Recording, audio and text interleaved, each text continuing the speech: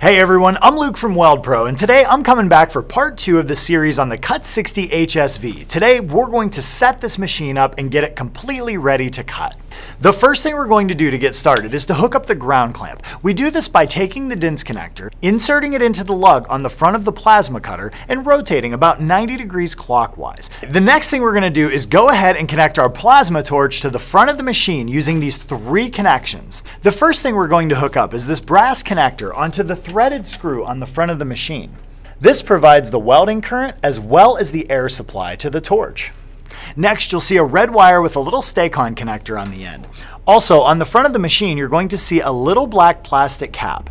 Go ahead and unscrew that and take it off. Under that plastic cap, you're going to notice a threaded stud. Go ahead and insert that stake-on connector over the stud and reinstall the black plastic cap. The last step to get this torch fully connected is to hook up this 2-pin Anthenol connector to the front of the machine. You do this by inserting the connector and tightening the metal ring clockwise. That connector we just hooked up is the trigger switch connector, and that sends a signal to the machine letting it know that you've squeezed the trigger and that you're ready to cut. The last step we need to do before we can start cutting is to hook up our air line. Sometimes you may want to disconnect your air line, so installing a male quick connect fitting on the back of your machine can be useful. We'll do this using some Teflon tape. Tighten this down using a wrench, but don't over tighten it.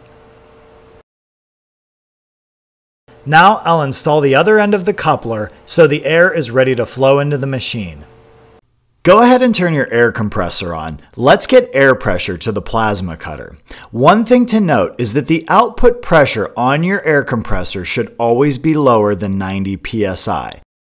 Now that our air line is connected, all of our components are hooked up to the machine, and our pressure is set correctly, we're ready to get started cutting. So stay tuned for part 3, where we show you how to successfully make cuts on various types of materials. If you have any questions or comments, don't hesitate to leave them below. As always, we love hearing from you guys. We're always putting out new and creative content to help you better understand welding in general, as well as our welding equipment. Thanks again for tuning in, and from all of us here at Weldpro, we can't wait to see what you build with your brand new CUT60.